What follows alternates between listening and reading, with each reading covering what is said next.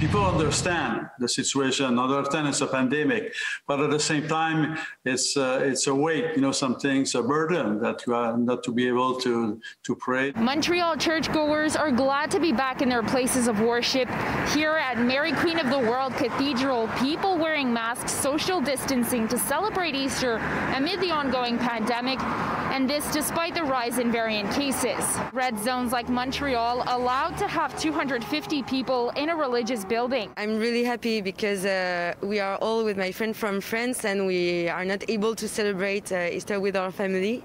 So to get inside, it's like we are with our family. We are really happy. It's a holiday that we celebrate each year, and it's really important to me. So I'm really glad that they accept to gather. Faith and worship not immune to the COVID pandemic. Premier François Legault asking Quebecers to practice a sober holiday weekend without gatherings. Police saying they would actively break up gatherings and hand out fines if necessary.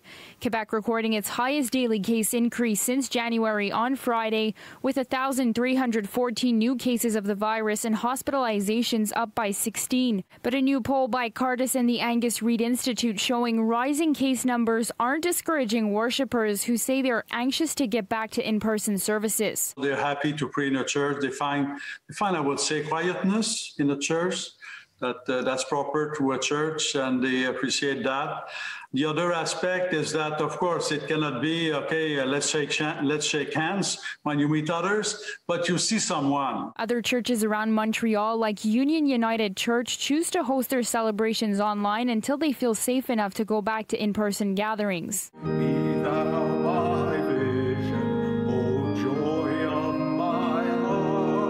We feel that it's a little bit rushed because the gathering went from so little to now a lot.